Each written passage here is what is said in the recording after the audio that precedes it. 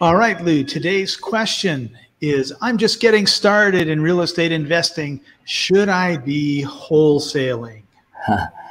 Well, that's something that's so sexy out there on the internet, right? So people typically gravitate to our business because the wholesaling, let's say gurus, make it sound so easy. Hey, all you got to do is go find a property and then you're going to flip it out to an investor and you're going to make that spread in between. And isn't that great? And yes, it is great.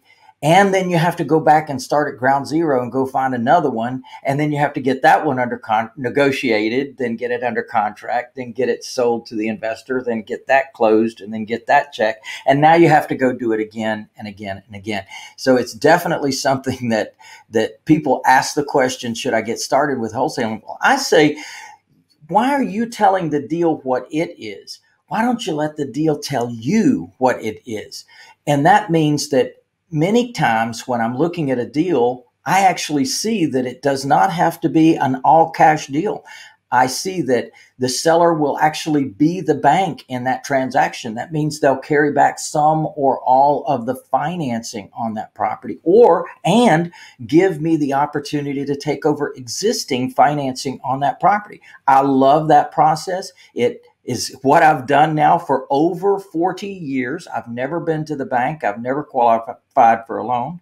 And so imagine that the deals that are cash deals, you could wholesale to another investor like me. By the way, I buy properties from wholesalers. Absolutely love wholesalers. Bring them on, bring them on. Let me see what you've got.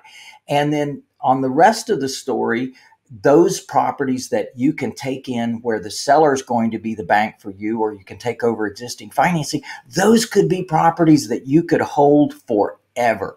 And by the way, we offer a program, it's called the Path to Home Ownership, to our buyers. So as a result, they're giving us nice down payments, they're giving us monthly payments, and then in the end, when they buy the property, now they've got a great chunk of money that's coming your way when they ultimately buy the property without all the traditional costs of sale. So absolutely, it's a great thing that wholesaling would be one of the ways that you get into this business. Great answer, Lou. And we've got an event coming up where someone can spend all day with you and get into the nuts and bolts of what you just painted the picture. Now you got to figure out how to, what brush to use and what color paint and all the rest of it. And that happens at wealthbuilderworkshop.online. Now, this is an all-day training that I do. It's 10 o'clock a.m. Eastern time to 6 o'clock p.m. plus a bonus hour, what we call the happy hour, that you're welcome to attend. And listen, I'm making it so affordable. It's only $1. It's a pay forward to pay back an industry that has been such a blessing for me and my family. Want it to be a blessing for you as well. Want to give you a whole day's training on what I've learned in over 40 years of buying, holding, and selling property.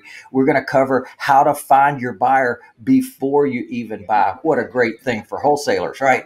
And then we're going to talk about wholesaling versus long-term hold, and you're going to see what the numbers are. And then we're going to talk about trusts, land trust and personal property trust, and protecting all of your assets as you acquire them.